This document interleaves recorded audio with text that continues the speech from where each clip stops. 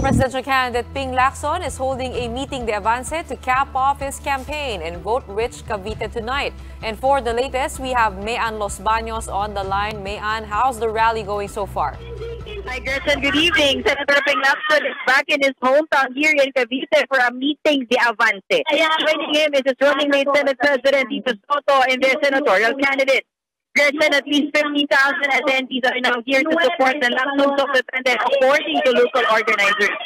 Starting at 4 p.m., bands have already started playing for the crowd. At past 6 p.m., the host, Shara Soto, Alan K, and Pauline Lunar greeted the audience. Wally and Jose also entertained the supporters. After this, senatorial candidates including Gringo, Nikita Padilla, Guillermo Eleazar, and Manny Picol gave their speeches. Meanwhile, Lacson said that he chose Cavite to start his office campaign to send a message to his kababayan that he values their support. This despite some turning their backs on him, forgetting that he's one of their own. When asked if the 90-day campaign was all worth it, Lacson said yes, and that many lessons were learned.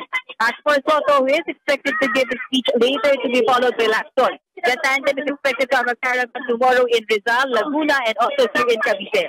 Gerson, Lacson said that this is his last political run after over 50 years of public service. If he wins, Joey said that he is willing to serve the country for the next 6 years. Gerson? Well, definitely good to get to the finish line in your hometown. Maraming salamat. That was Mayan Los Baños on the line.